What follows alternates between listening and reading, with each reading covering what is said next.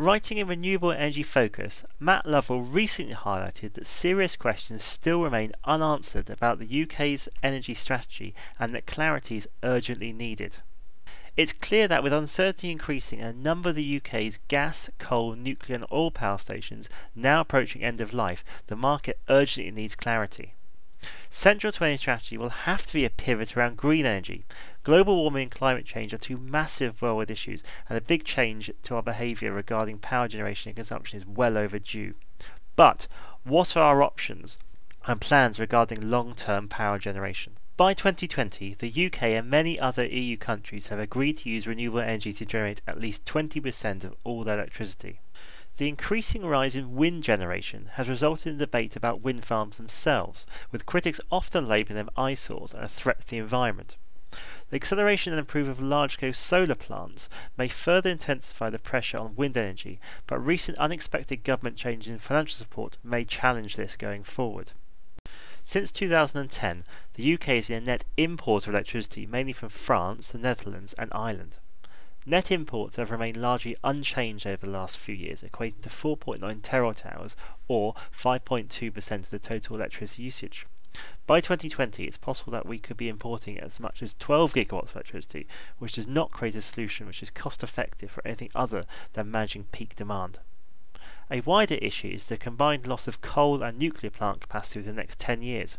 In total, 8 nuclear reactors are due to be decommissioned by 2025, equating to a total of 14 gigawatts of capacity. So what direction could and should our electricity generation strategy take? Nuclear generation capacity in the aftermath of the events in Japan has slowed significantly around the globe. This has been compounded further by the economic and financial risks required to build, run and decommission further nuclear power stations. As I've discussed in the past, financing nuclear power in and amongst itself need not be a bottomless pit. A number of Asian stations have been built on time, on budget and at significantly less sums than those mentioned with the new European plants. Whilst there are economies of scale at play, Western designs are often bespoke, which causes costs to balloon. There is broad consensus that fossil fuel generation as a whole will continue to decline, but in the short term it's hard to escape the view that an ageing fleet will either need to be replaced or kept running. Renewable generation shifts the merit order, but cannot be relied upon during the cold months of the year, and thus in lieu of large-scale capital investment, I find it hard to look beyond the repeated series of capacity auctions, mechanisms and short-term fixes. Assuming a challenging landscape, existing assets will continue to make up the bulk of the generation mix. Focus should therefore be placed on opportunities to increase the efficiencies of these existing assets in the short term and reducing transmission losses across the network as a whole. The same logic can and should be accelerated to our own homes to make them more efficient and self-sufficient. Reducing domestic peak load demands will reduce the scale of the central generation investment required and achieve carbon reduction targets, but this will only work with the correct central legislation and support.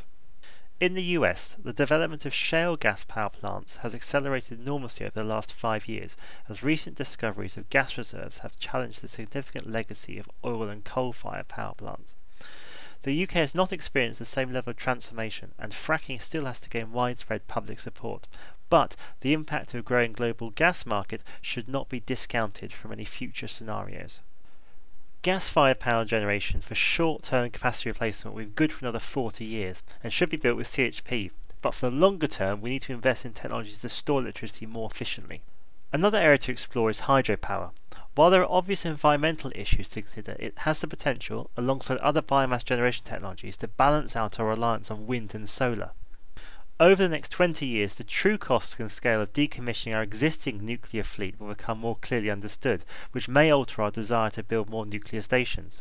What is clear, however, is there remains a lack of leadership and decision-making in regards to our short and long-term power generation strategies. If ever there was a time for some real clarity from government, it has to be now.